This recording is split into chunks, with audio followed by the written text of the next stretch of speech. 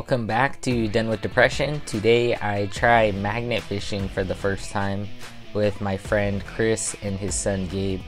We went out to the river out by my house, and there's a couple trails out there. So we started fishing in the pond, and there was a lot of seaweed and stuff in there, so it was kind of hard to see if there's anything in there or not. But then we headed out towards this first bridge here, and we did a little bit better. We didn't really see a whole lot of stuff in the water. It seemed pretty clear, and we were running the magnet through, but it was pretty hard to see if we were getting anything. The magnet didn't really pick anything up, so you can see us working on that here. There were some passerbys that were pretty interested in what we were doing. I mean, we had two people fishing and I was doing some video, so it did look like we were doing some stuff, but people seemed pretty interested and they didn't really know what we were doing, so that was kind of cool.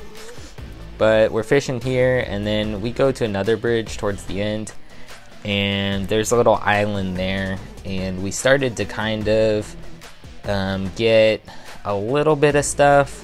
There were some rocks that were magnetized, so we thought it might be like a meteor or something like that. And then at the very end we got like a tin can, so it wasn't too exciting, but it was fun for the first time, and I look forward to going out there and trying it again soon.